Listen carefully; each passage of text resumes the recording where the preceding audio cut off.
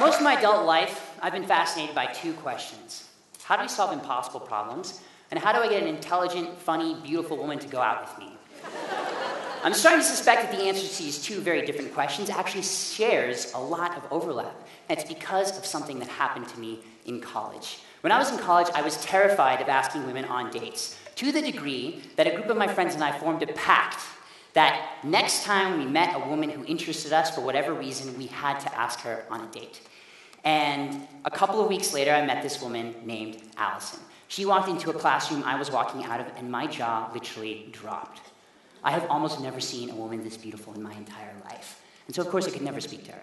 I ran away and tried not to talk to her for as long as I possibly could. One day, I'm sitting in the student center at my university at CU Boulder, and I see her sitting 30 yards away working on her computer. And I'm sitting with my friends, Daniel and Ben, with whom I've made this pact. And I'm really freaking out all of a sudden. And they say, "What's going on, man?" And I say, "Well, there's this girl, Allison, she's really beautiful." They're like, "Dude, you gotta ask her on a date." I'm like, No. That's not what I'm gonna do. They say, "Yes, it is. You made this pact. You have to do it." And they keep pushing me. I keep resisting. Eventually, I'm like, oh my God, okay. I stand up. And she's 30 yards away, and so I take those first steps toward her. And have any of you in the audience ever asked somebody on a date before? You know the terror-inducing phenomenon that this is, because my body has never been in a life or death situation, but this is the closest I have ever come. My heart starts racing, trying to escape my chest and run away. My lungs are unable to draw upon air. My palms are sweating. My throat is dry. And I walk up to Allison, and I say, "Hey, Allison." Actually, it was more like, "Hey, Allison." Like, my voice literally cracks.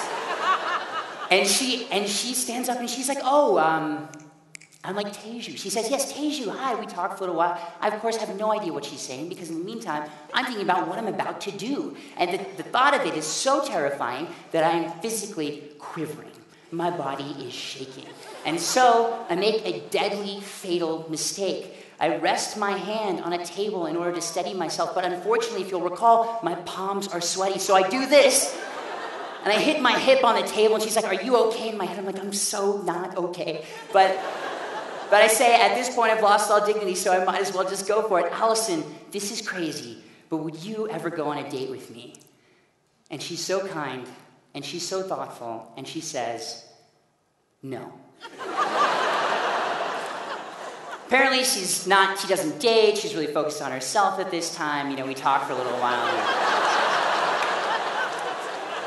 So I go back to my table and I sit down with Daniel and Ben. They're like, "Dude, what happened?" And I tell them what happened. I tell them the story. But something amazing happened to me on this day. Something that changed my life forever. And that is the fact that I survived. Leading into this moment, in that 30 yards between where I stood and where Allison sat, thoughts entered my head that were unbelievable. My brain was like, "What are you doing, man? Turn around, don't do this," because when you ask her, she is going to slap you across the face, call you a creep. Everyone around is going to be paying attention and looking at you like, "What were you thinking?"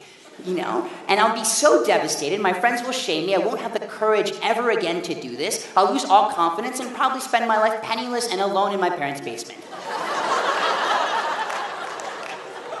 But none of that happened. She was sweet. She said it made her day. My friends treated me like a hero. And nobody bothered to look up from their computers or whatever else they were doing. None of the things that I feared actually took place. And in this moment, on this day, I realized this was not impossible for me. Asking a woman on a date was not impossible. It was merely difficult. So now, if I was going to find love, that quest didn't end. I had to do this again. And I did, again and again and again. And most of the time, the answer that I got was no. But on rare occasion, someone said yes. And on rare occasions still, that yes turned into lasting and meaningful love, which was what I was after the entire time. Now, what I learned from this story is that if we are willing to try things that we believe are impossible, we realize, in fact, they are indeed possible. Just difficult, perhaps. If we're really willing to attempt again and again, we increase the likelihood that we actually succeed. And along the way, there's never a way that we can do something so difficult for us without the help and belief of our friends. Daniel and Ben held me accountable to what was impossible for me. So my question now is, what can we learn from love and its pursuit about how we pursue the impossible? If you think about love, it's so improbable to happen between any two people. There's 7 billion people on the planet. For you to find one person who you can spend the rest of your life with, who shares your values, who's in a height range that's similar to yours, those kinds of things are so improbable. And yet we all believe so much in the worthwhile pursuit of love that we are willing to risk again and again and again heartbreak in order to find it. And so my contention to each of you is the same skill set that we require in order to pursue the impossible. And I want to share a few stories to that effect. The first one is about attempting, what it takes to convert something from impossible to difficult by attempting. That's a story about Tim Ferriss. Some of you may have heard of him. He's the author of the 4-Hour Work Week, the 4-Hour Body, the 4-Hour Chef. He does everything in 4 hours. As a consequence, he's a famous New York Times bestseller. He gets invited all over the place to speak. One of the places he got invited to speak was Princeton University, his alma mater. So he speaks to this room of 300 MBA students. And midway through his speech, he says, I want to try something. I want to try an experiment. I'm going to challenge you guys to something, and if any of you succeed, I will give you a fabulous prize. So stick around after class to find out what it is. So of the 300 students, 20 stick around to find out what this challenge is. And here's the challenge. It's to reach out to 3 seemingly impossible people to connect with: Bill Clinton, Richard Branson, and Oprah. Whoever makes the most progress in reaching out to these 3 people will win, paid for by Tim Ferriss, a free round-trip ticket anywhere they want in the entire world. It's a delightful, wonderful prize. So Tim Ferriss says he'll come back in a week to assess the winner and award the prize. So he comes back a week later, and he is shocked by the results of this experiment. How many students would you guess out of the 20 attempted this challenge? 2. 1, 18, all of them? 0. 0 students attempted this challenge. They explained that they were busy, they had finals, their brother was in town, something like that. But the truth is that all of them felt that people would do better than they would, and that this task was impossible. Tim Ferriss was very disappointed. And what he said was, if anyone had so much as drafted the email that said, "Dear Bill," they would have won.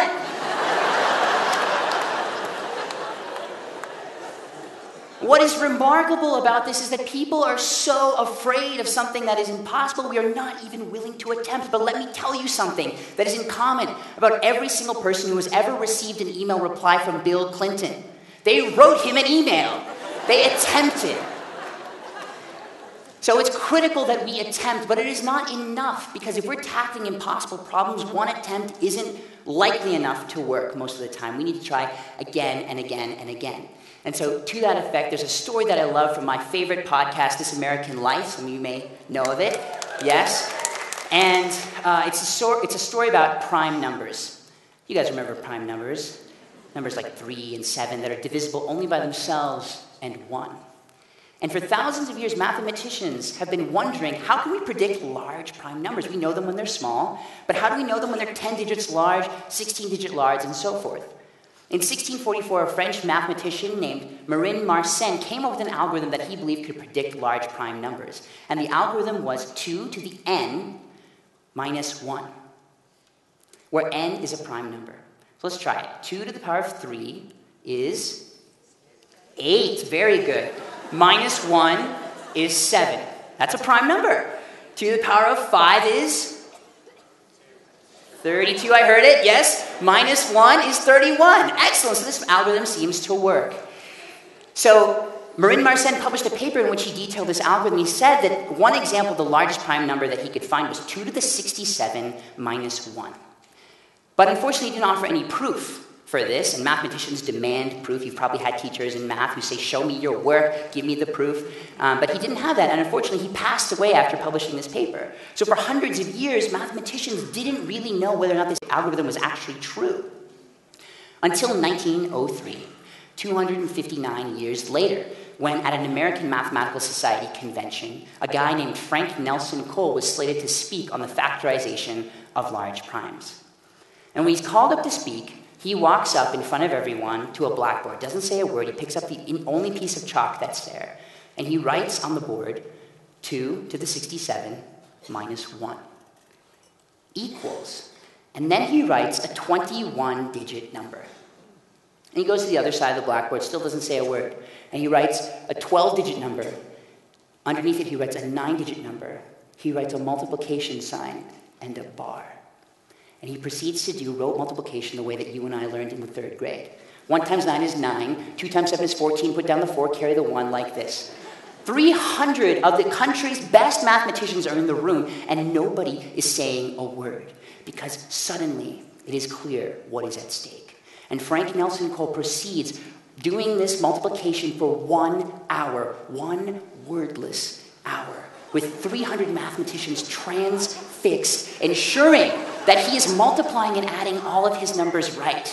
And at the end of this wordless hour, Frank Nelson Cole writes down a 21-digit number that is equal to the 21-digit number on the other side of the board. Instantly, 300 mathematicians stand up and deliver thunderous applause because they have just witnessed history. A 259-year-old mathematical riddle laid to rest forever because of this guy and his chalkboard mathematics. Incredible. But that's not even the most interesting part of the story. The most interesting part of the story is how Frank Nelson Cole figured this out. Apparently, it took him 3 years of Sundays, meaning he sat in his study every Sunday for 3 years. And he wrote out this 21-digit number, and he would divide it by one number, and then that wouldn't work. And so he would divide it by the next number, and the next number, and the next number, and so forth and so on. And for 155 Sundays, he failed. But on Sunday 156, he succeeded. And he changed history for mathematicians, probably not for you and me. But what is remarkable about this story is that you or I could do this. We could do this mathematics. It's not that complicated. But nobody in 259 years was willing to engage in this kind of relentless trial and error. What motivated Frank Nelson Cole to do this? I submit that it was love.